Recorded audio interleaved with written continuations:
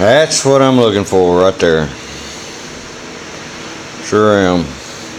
Now, I brought these two up, wiped them off, and then I brought these two up and wiped them off. I'm not worried about it getting down in the water ports right now, because when I get ready to install it, I'll just take the header, everything be on it, and I'll just flush the motor out with the water hose.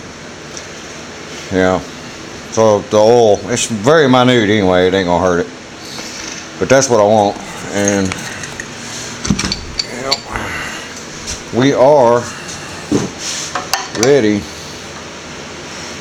to install a head gasket. See, that's what I'm looking for. I want oil on it. Not to say that I want it when it's running, but what that'll do is it keeps moving that oil up and down on all them crosshairs, and I don't have to worry about it. Plus I know I got oil on the rings. They're good. Because when it comes up flush here and you wipe it off, you're good.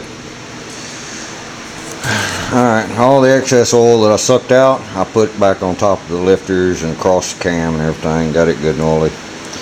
So here we go. We're going to bring number one up. Peace. Bye.